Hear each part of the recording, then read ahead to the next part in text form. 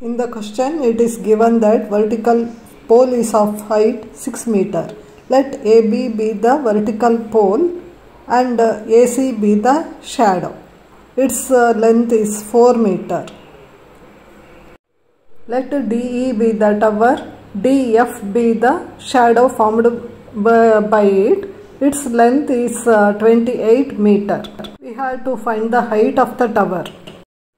So, angle BAC is equal to angle EDF because the object and shadows are perpendicular to each other.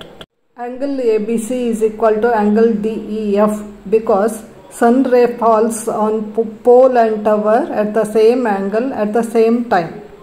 So triangle ABC is similar to triangle DEF because of a criterion of similarity.